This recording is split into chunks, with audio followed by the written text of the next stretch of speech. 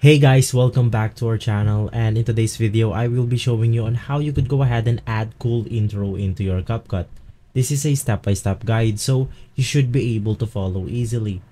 Now of course you want to go ahead and open up your CapCut application right here, and we are going to create a new project. So just go ahead and click on edit, and inside edit you will be able to see the huge button called new project. Then inside, you will be able to see your template, which I will be leaving at the description box below. So make sure to go ahead and check that out.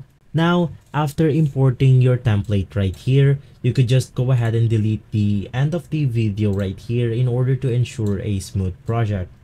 After that, we are now going to add our text. So just go ahead and click on the text button and go ahead and click on the add text.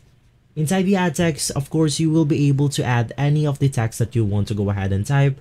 For example, you want to go ahead and input your channel name. You could go ahead and do that. But for this tutorial, I'm just going to go ahead and make it simple. And I'm just going to go ahead and type intro. Of course, after typing your text, you could just go ahead and adjust it in a way that it perfectly fits the length of our first video right here.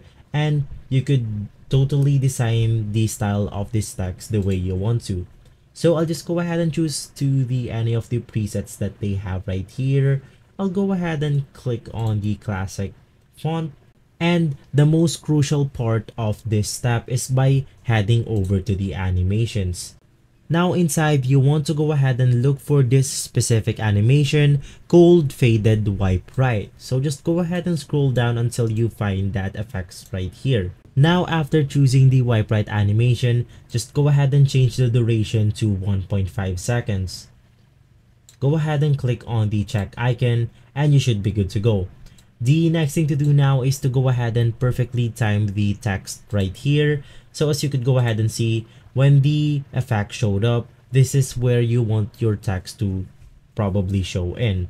So when I play this video right here, you could go ahead and see that the text perfectly matches with the effect right here.